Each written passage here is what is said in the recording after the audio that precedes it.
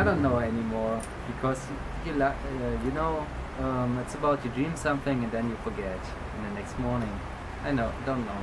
Maybe about Albania because I traveled there last week, and now I have to go back to Germany, and I like to travel, so I stay a little bit in Albania in my head. Oh, actually, I don't remember my dreams. I dream a lot, but when I get up, I don't remember nothing at all. I was dreaming how I was riding a car, and in one moment the car started to have a control on itself. Like I couldn't change the speed, couldn't stop the car. It was like driving too fast, faster and faster and faster and faster. And there was how it's called, curve coming. And I was trying to stop the car, and when I noticed that I couldn't control it, I managed just to turn left, but it was too fast.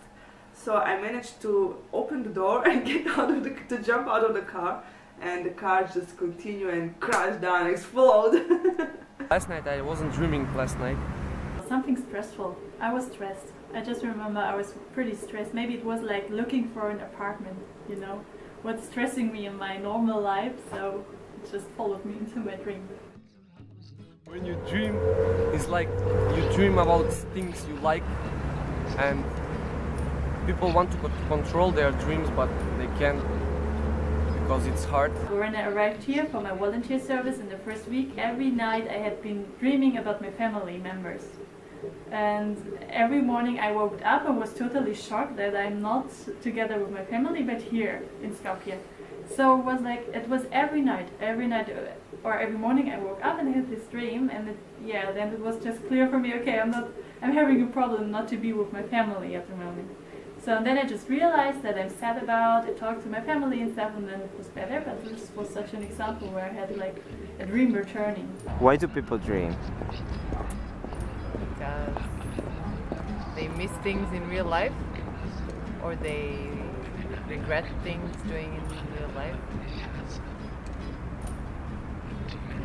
because they're not aware enough maybe, and because you have many wishes and not able to realize them in the real life, in one lifetime.